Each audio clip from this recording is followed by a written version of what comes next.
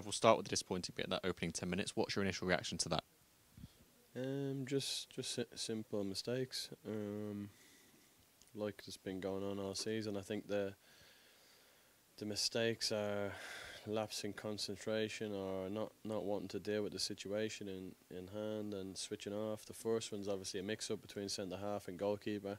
Both should do better. To be fair, the keeper should come up first, then the centre half should kick it off the pitch, but he tries to hold it up and then let the keeper come.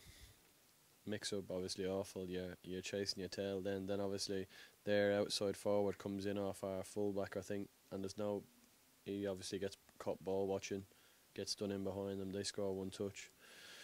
Then straight away you're chasing your tail. It's the game plan goes out the window. We're trying to adapt, but then because they're such a possession-based team, you're struggling then because you're 2-0 down. So we're getting after them early. Yeah, that's fine. Trying to create. Then next thing you know, you're in big trouble because they're 2-0 up and they love it. They're going to make 500, 600 passes. That's the frustrating part, that we've given ourselves yet again so much to do, but we didn't quite stick to the game plan, which was the most frustrating part, to be honest. You mentioned the lapse of concentration. How frustrating is that aspect, given it's cost us at times so far this season? The problem is you can't do anything as a coach.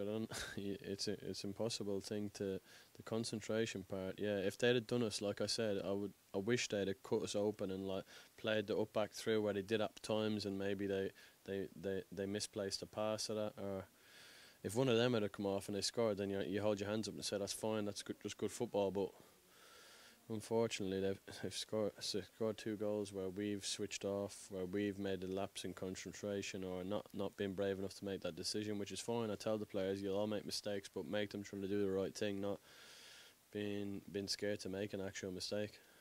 You mentioned it there, but of course it's very difficult to come back and look positively responding to that. So how did you and your staff look to get back into that game following that 10 minutes? Yeah, we had to adapt and try and get back around the ball more. We just had to throw the game plan out the window, because when you go 2-0 down after 10 minutes, you've got to try and solidify, because it can go 5-6 as we've seen here against Aldershot. If you start chasing your tail and you get out of shape and you start doing the wrong things, then it's a big problem. But fortunately we solidified it. Start getting a few half chances, got into great positions at time and didn't quite make the right decision, which was frustrating again. But listen, it's all learning. We've probably come up against a better team than us there, to be honest, and that's just sometimes it happens in football. Sean McGurk kept his place, of course. Sads and Aaron came in today. What was the thinking behind those decisions? Sean kept his place. He was obviously outstanding. He looked, to be fair to him, he looked leggy. Looked short of breath. He's been a little bit ill, I think, but I think he said he was okay, so it's frustrating. But then Sads is obviously going to come back in. Dawson's out, but then he gets the yellow card, which is frustrating again. He's going to miss 2 games, so we're very light there anyway, as it is, which isn't great. But yeah, Aaron come in them really well. Got hold of it at times, spun them in behind. Him and Chaz did well together. I thought when they were up there, if we had to put it into them more, I think we would have had more end product, more runs behind, more chances, to be honest, more chances. We probably had more chances than them today, I think, but the realism is you get beat 2-0 because you switch off twice and that's it.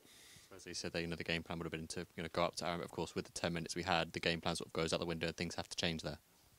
Yeah, when it's football at the end of the day, and that happens sometimes. Listen, we've had 4 unbelievable performances and then we didn't have one today. That's how it is. We didn't play the way we want to play. We didn't operate in the space. We got marked. We got up against people, which I don't want.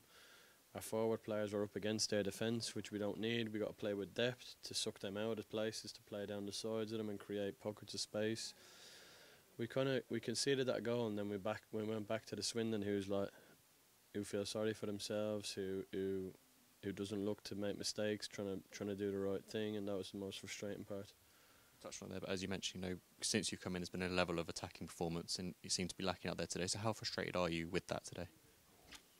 Yeah, definitely. I think we are a bit blunt at times. We had our moments. Listen, like everyone's going to have in League 2, you have your moments.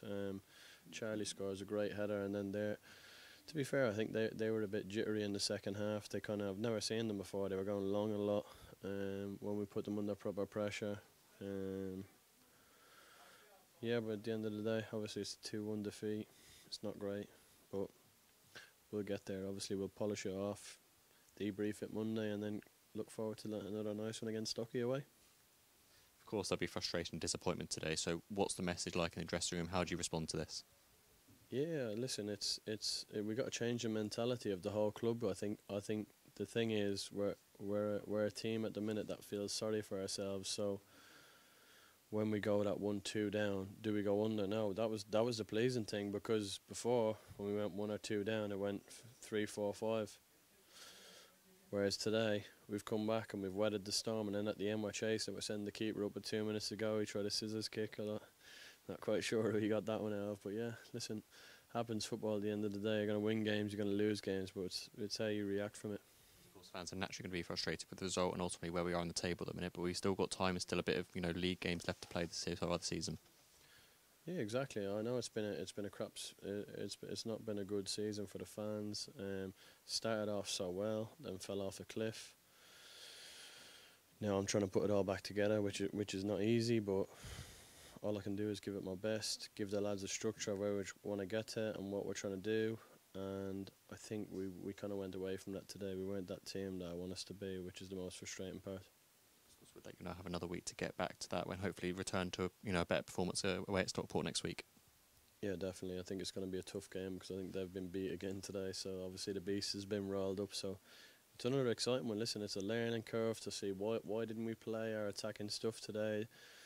Was it because we felt under pressure when we go 2-0 down and we revert and back to the bad habits that we've got sometimes, or is there something else? But I need to watch it back to be able to get to a conclusion on that.